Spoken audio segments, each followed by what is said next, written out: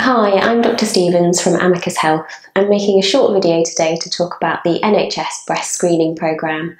Screening programmes help us to pick up cancers at an early stage, giving us more options and better outcomes with treatment.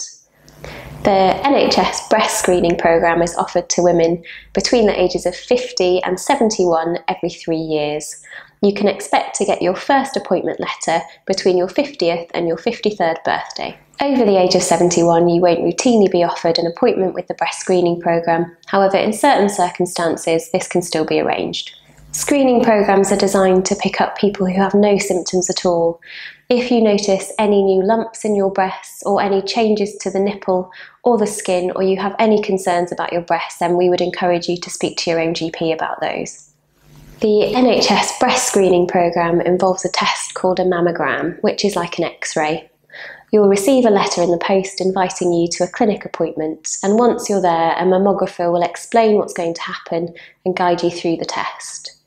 During the test, your breasts are placed on the mammogram machine and 2 X-rays are taken of each breast.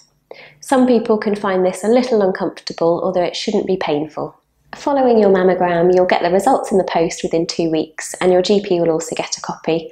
Sometimes you may be invited for a further mammogram before the result comes back, and that can be because the pictures weren't of good enough quality to give us a result.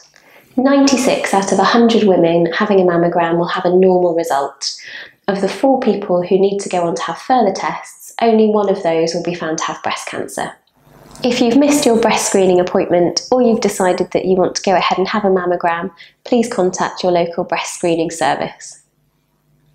Even if you're part of the NHS breast screening programme and you're having your mammograms every 3 years, it's still really important to be breast aware and to examine your own breasts regularly. If you have any worries at all, then please make an appointment to discuss these with your own GP. In summary, breast cancer is the most common cancer in the UK, and the NHS breast screening programme allows us to pick up these cancers early to allow for more effective treatment.